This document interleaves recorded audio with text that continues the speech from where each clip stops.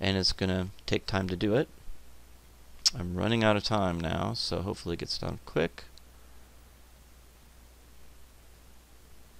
And it'll tell you, do you want to see warnings? Fine, whatever.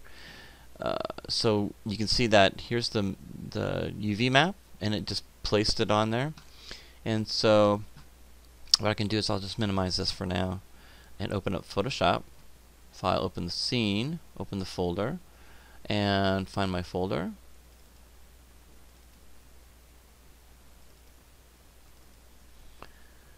And where did it put it? There it is, tabletop. Okay, so let's open up all the ones and take a look at all these objects. There we go. Alright, open. Okay, there we go. Okay, so now you can see that we've got our color, we've got our height map, which is dead, there's nothing there. And then we've got our metallic, we've got our table, and that's our normal map, which actually looks pretty good. If I get a little closer, I can see the grain. That's awesome. Look at that. That looks good. So happy with that. So the biggest things is the color map and the normal map. That is what's really key. And then our roughness map is next, and you can see what that looks like. It's kind of like your specular.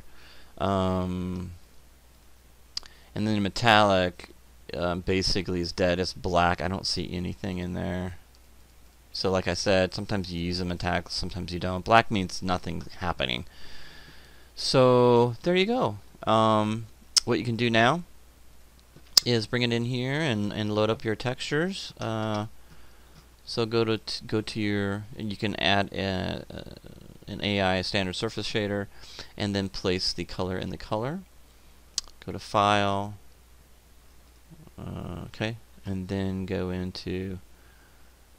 Let me do that a minute, and then we're going to go into here, quadratic, and it should have my first name. There we go. There it is. Nope, that's not it. Where am I at here? Tabletop, there it is. Let's click on that. Hit the 6 key. Make sure you hit the 6 key to see the textures. It may take a while. It's a 4096 by 4096. It's huge. And there you go. That looks awesome. Looks really good. Very happy with that. And the scale is just about right. Okay, you can see that it's done a great job on top and bottom. Awesome. Okay, cool. So that's it. And happy texturing. And I should have some more videos coming your way.